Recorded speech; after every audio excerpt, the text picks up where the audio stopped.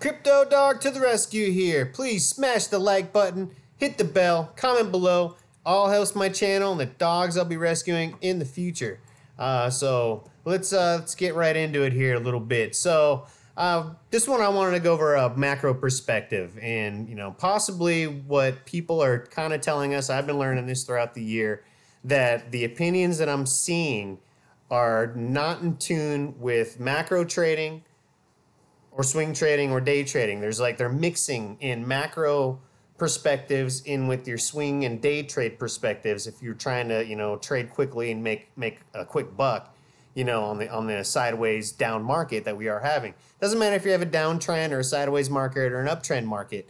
You can make money on these things. And when people are showing you macro points of view, and I've taken it too. In the past, I'm guilty of this, and you're taking this as swing trade or just overall knowledge as it works in any way you're trading, it doesn't. And that's why I've been trying to show you, universal ways of trading, whether it be macro, swing, or day trades using the 20 MA and the 200 MA.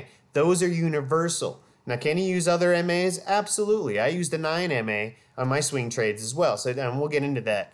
But I did want to go over the reason why I got into crypto. Reason why I got into cryptocurrency is because I see that there's huge potential of this. We're in its infancy, and on a macro level, I have coins holding on the side here that I don't even touch. And it's gone. They've gone down dramatically this year. I'm not in it for the long run with those coins. Those are long term coins, and then people will say, don't marry your coins. Well, you're investing, right? So I'm investing in these on a macro sense. So when I make a certain amount of money in the next 2, 3 years, 4 years with these coins, I'm going to start cashing them out. But until then, I'm just holding on to them. So am I married to them? I guess so. I'm a little bit married to them and on an investment point of view. So this is where I'm kind of getting at. Well, how are you trading? Are you trading on a macro level? Are you trading on a swing trade level? Are you trading on a day trade level? How are you trading? And what is your goals on this? So, and it really does take a precedence on your perspective in trading. So, let's get right into it here, and we will go from there.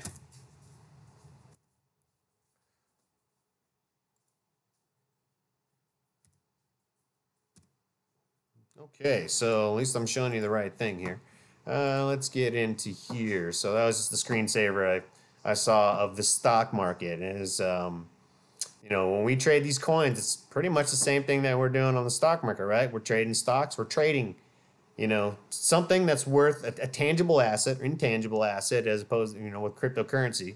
And you're trading it for another intangible asset or USD. So, um, it's comparable in that way with the stock market and the way that we trade and the way that we look at this technical analysis and so on. So Bitcoin, whole coin macro cap 209 billion. Bitcoin dominance 53%, 0.7, going up a little bit. Price of Bitcoin 64.89. The volume is 3.6 billion, or million, billion. So yeah, so the volumes are really are kind of hurting the market, as with the big boys anyways. But let's get into some technical analysis here on a macro level. Okay, let me get my big head out of the way here. So looking at these wedges, right? All right, everybody knows what the wedges look like, and if you're starting here and you're going all the way down, well, now it's at a point where, it should break out, right? It's going to break out, or it's not going to, and it's going to go to another all-time low based on this wedge. This wedge tells you nothing about uptrends and nothing about downtrends. If you're going to use something just real as a quick step. Use the Ichimoku cloud. You can use the Ichimoku cloud and kind of show you on a sense, based on these time lengths, 9, 26, 52, 26, that it's on a downtrend. It's not above these green or red clouds. The last time it was above a green or red cloud was dramatically anyways, was back here in July. And it broke that red cloud and it came all the way back up, and then it broke the green cloud and stayed pretty much on a downtrend, and it really can't just break out on a bull signal. So that's basically where we're at now. We're hitting kind of a precipice with this wedge, right? No, we're not hitting any type of a precipice with these wedges saying it's going to go up or down dramatically. It just doesn't work that way. And as you can see, and we've all learned this all year long. It's not something new that we're looking at here. So I wanted to take an overall picture of this real quick, and now I want you to look at this real quick. Okay, so from here, as you can see, right, and it's gone down, and it's gone down. So just according to this, I retweeted this from a guy on Twitter. What's his name? Crypto Freak at Teddy Kleps. And psychology of the Wall Street market, it does absolutely work this way when you have these huge price spikes like we did at the beginning of 2018, and then these huge drops, and then this is kind of what the psychology of it all works, based on price and time going sideways here, right? As you can see up here, price and time. This is a simplified market cycle. Hit a peak, down into a trough, and now it comes back to a recovery, and then it starts prospering, right? Well, the stock market's has obviously been on a huge uptrend for the past 7 years, maybe even 4, 5, 6, 7 years, just constantly on an uptrend after it recovered from the 2008, right, bubble, and now we are on this prospering trend when it comes to Wall Street. So when we go back over to here and we'll look at Bitcoin real quick, same thing. It's gone all the way down. We're now on this psychological level where we are possibly in a depression. And now if we start going back up in November, December, this disbelief, okay, everybody's going to say, oh, this is a sucker's rally. And that's the same thing that happened here, right? The disbelief, the rally will fail like all the others, and then hope, and then optimism, and belief, and thrill. And so if we know that these waves are coming based on retail in cryptocurrency, this cyclical retail that we have, then we are in a depression stage, which is basically a great time to start buying coins if you believe that. So I'm not a financial advisor, just a YouTuber. Take it with a grain of salt. But really look at it from a macro point of view, is what this video is all about. And you can see that the psychology of it all really does work that way. If we can go into the Crypto Fear and Greed Index, if it loads, yeah, still loading. But today we're at 27, right? Well, as you can see, it's gone kind of pretty much down, and now it's starting out with can say disbelief. Everybody's still kind of at that disbelief level of cryptocurrency.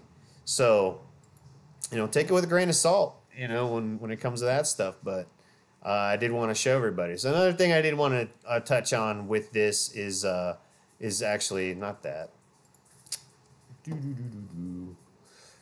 JP Morgan, U.S. recession by 2020 has a 60% chance. Is crypto an alternative?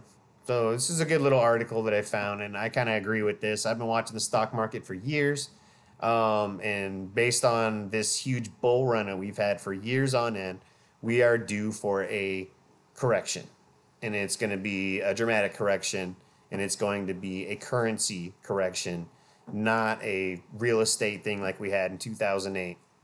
None of the sort. It's obviously going to be a part of it, but it's not going to be the cause of it. The cause of it is going to be obviously a currency bubble based on our currency is just going, value is just going to take a drop. These guys are saying that based on JP Morgan's, they have an intricate model that tracks virtually every indicator that could contribute to the global economy. Some of the indicators include compensation growth, consumer and business sentiment, and labor participation. So, after reading all this, is crypto an alternative? During a period in which many economists forecast a market crash and a major recession in the next 2 years, the demand for crypto has increased rapidly. So, is crypto going to be a safe haven when the US dollar or any currency basically value drops dramatically and we go into a recession? I say yes, and this is kind of the reason why. While not portrayed by the prices of major cryptocurrencies, financial institutions such as Fidelity, Goldman Sachs, and Citigroup have established infrastructures to target institutional investors planning to invest in the digital asset market. Now, The bad thing about it is banks and investment firms have prevented from establishing businesses in the cryptocurrency sector due to the lack of regulatory certainty in the market. Experts have stated that the abruptly emerging trend of major financial institutions entering the crypto market suggests the demand for crypto from investors in the traditional finance sector has increased rapidly in the past several months. So just in the past several months, all right, banks and investment firms are starting to kind of turn a corner, but yet they don't want to get in based on the lack of regulatory certainty in the market. Yet, Fidelity, Goldman Sachs, and Citigroup have established infrastructure. So that's telling you right now, they're gearing up for it. But regulatory certainty is really hurting it from going basically mainstream in the banks and other investment firms until they get regulatory certainty that their money's not going to be taken. But at the same time, Fidelity, Goldman Sachs, and Citigroup are establishing infrastructures, and that's going to be a good start. So get those three guys in. They can figure out the kinks of the regulatory uncertainty, and therefore the banks and other investment firms will follow trend once they see money flow coming in based on the cryptocurrency. So cryptocurrency will be a safe haven once our USD currency takes a crash, basically. And the reason why Goldman Sachs and Fidelity and Citigroup are getting into it are things like this.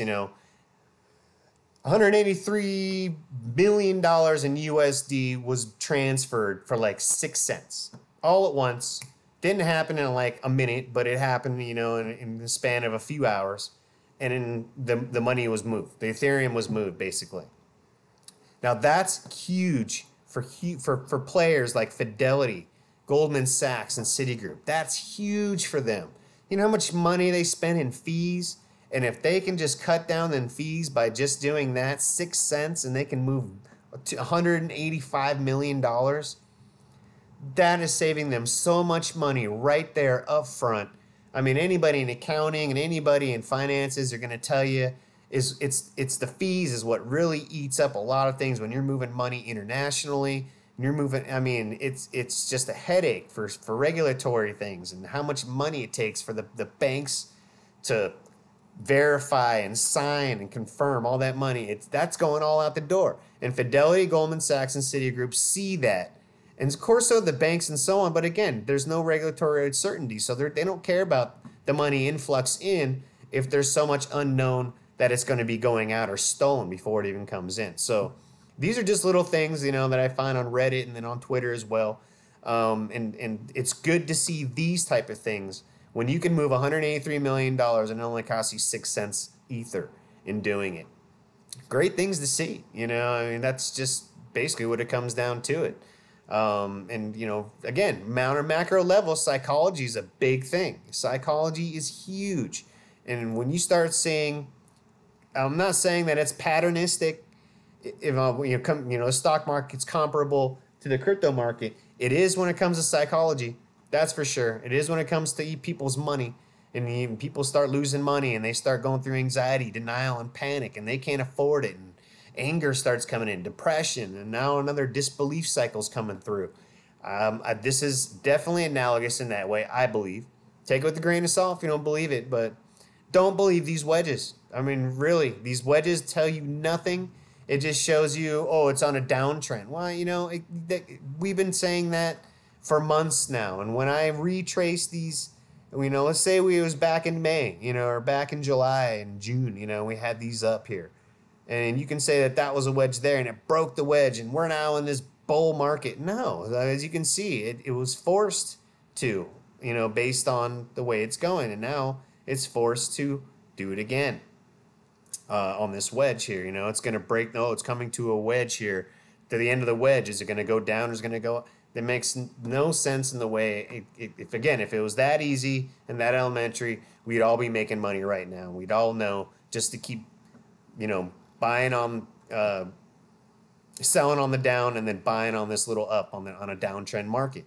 It doesn't work that way. We don't know if it's going to go up or down based on the wedge. You have to look at the 20 and the 200 MA a little bit more closer use your MACD, use your RSIs, use your Ichimoku if you want to see, you know, what kind of trend we're on. Are we on a downward trend? Are we on a sideways trend? Are we on an upward trend of the market? You know, these things will tell you quickly, just on a quick basis, which way things are going. As we all know, it's on a downtrend, but I think it's based on the psychology of the market.